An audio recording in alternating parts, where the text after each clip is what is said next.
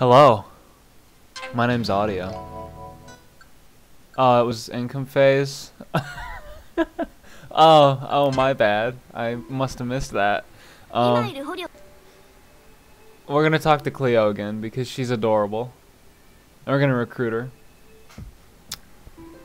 I mean, there are a lot of cute characters in this, and also I have to, like, I mean, way later on in or way earlier, I guess, one of my parts, I was talking about how you need all the lolly characters for Tamari's character clear, and I said that I was hoping for an H scene, and that sounds really weird in this situation because you need Cleo and you need, oh my god, what's her name? Kyoko's daughter, Yuna. She's like really little, you know, and I was not looking forward to an H scene with them, but if there was one in the game with them, I would still be happy about it. You know what I mean? Like, that's a little too young for me. I'm just saying, you know. But some people like those things, and if it's fictional, I think it's perfectly okay. That's what I meant. I should clarify that. I'm pretty open about what I like, I think. I'm pretty sure I'm open about what I like on in these videos anyway. So, I just remembered it and thought that I would clarify it. I mean, the odds of somebody having seen that video and remembering that statement and then watching this video, you know, it's like a 30 video gap of non-relevance. I just thought I'd put it out there, you know. Cute as fuck. And if you let Cleo die, if you recruit Cleo and you let her die ever, you're not allowed to watch any videos I upload. How does that sound? Alright, so this place is getting out of hand, and then you're like, oh my god, how am I gonna, you know, I can't deal with the stress, I can't deal with it, it's gonna riot, and then you just click restore order.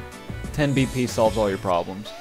You need to make sure you have a person stationed there. That's why I couldn't do it in the last part.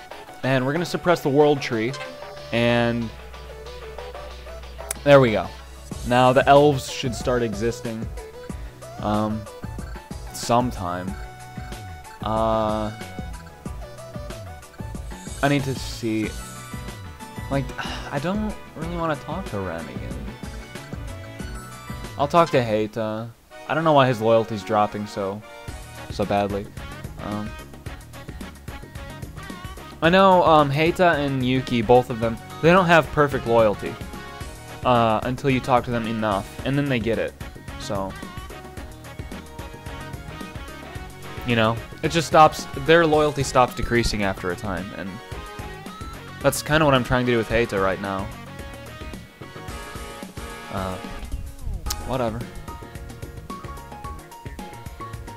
But, I'm gonna actually remove my people from Hawaii, because I don't actually know why I did that. It was just like, I've got to do something, so I did. And there, now Heita's loyalty won't decrease at all. And I'll do something similar with Yuki at some point as well. I think it's there. Like, the star that increases his loyalty, or whatever the fuck, you know? I mean, alright. You're all actually going to go right there, and we're going to start moving towards the Nightmare Eyes. I guess I'll upload them a little earlier than Halloween, right?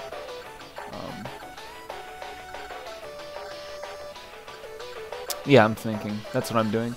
I need to think more. I guess I actually mostly got all the money that I could have from that income phase.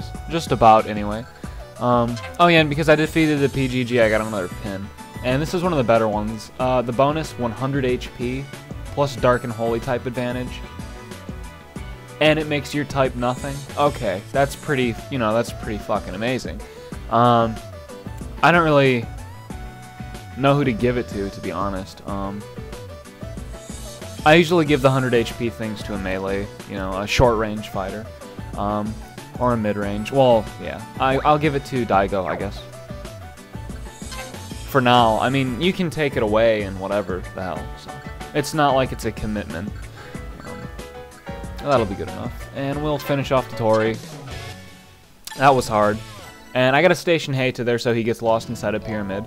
Also, there are some cool recruitment people options from Totori. I'll pull one of them out of there. I'll pull one out of the pyramid. So yeah.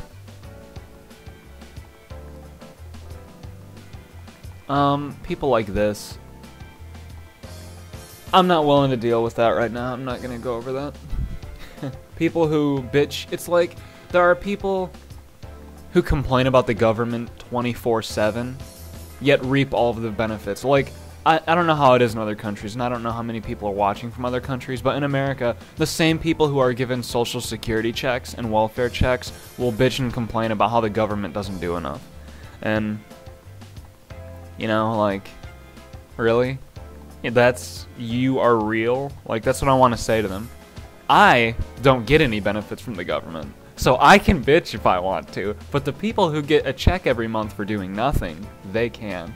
You know what I mean?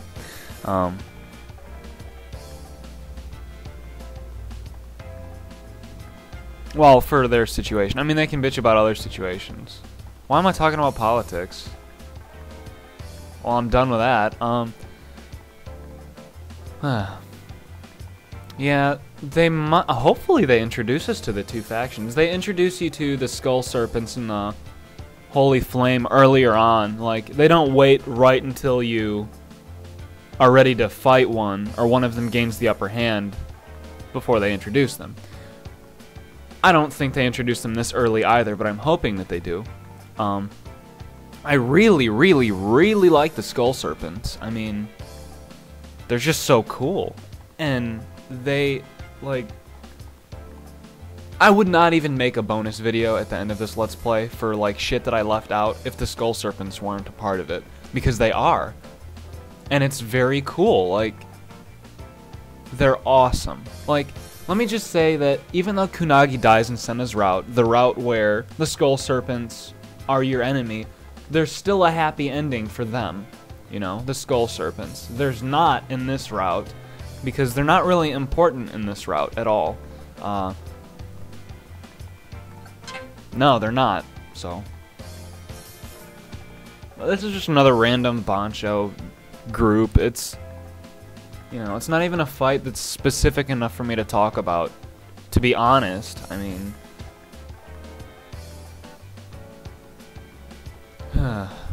so yeah. But the Nightmare Eyes, oh, it's fun to talk about them. And they, in Kunagi's route, they have the coolest sequence in the entire game, probably. I really look forward to that. It's kind of what the Demon Army Blitz was like for me in the Sengoku Rants videos. I look forward to it as much as I look forward to the Blitz. That's not true, but it's close. The Demon Army Blitz in Sengoku, I looked forward to that for months. I just wanted to do that so badly. But yeah, this battle, not hard, and you know, like, you border this territory the second you're on your first turn in the national phase, so you could attack it, and you could, in theory, go for the Nightmare Eyes right away, and you could probably clean up the Nightmare Eyes. You could probably push through them before the PGG declared war on you, but it's still kind of weird. I don't think that this game, you know, lowers the strength of some of the units in the Nightmare Eyes if you're going for them first, so... And you'll see the ones I'm talking about. I'm fairly certain they don't have their strength reduced for you if you want to attack the Nightmare Eyes first. So I would never advise doing that. Never advise doing that. But, yeah. And of course, Daigo's attack is all... or health, rather, is all low, but... It's not really. Because I gave him the button, you know? Yeah. So I guess I could talk about the fighting game for this. It's apparently a fairly well-received game. It's, you know, it's a doujin fighting game for Big Bang Age, Daibanchou, and it's called Big Bang Beat. And at the... Oh, I'm at the end of the video. Well, it's funny how that worked out. I guess I'll talk about it at the beginning of the next video. How does that sound? My apologies.